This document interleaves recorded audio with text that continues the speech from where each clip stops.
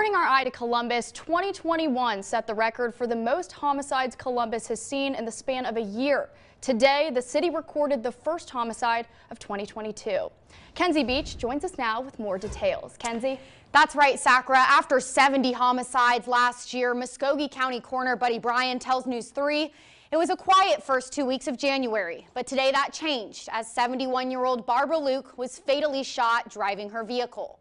Around 2 o'clock this afternoon, the Columbus Police Department arrived at Delray Drive after gunshots and a car crash were reported. Luke was driving her car when she suffered from gunshot wounds. Neighbors say the crash came after shots were fired. Muskogee County Coroner Buddy Bryan confirmed the death at 2:45 this afternoon.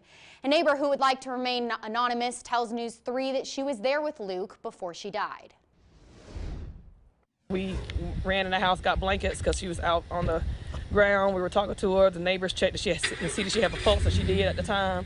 And we waited for the police and the EMTs to arrive. Been here for over 12 years and never had this problem up until maybe, honestly, about a month.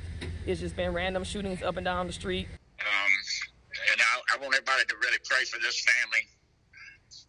It's a horrible situation for them to have to be in. It's not a typical homicide like we've had in the past years.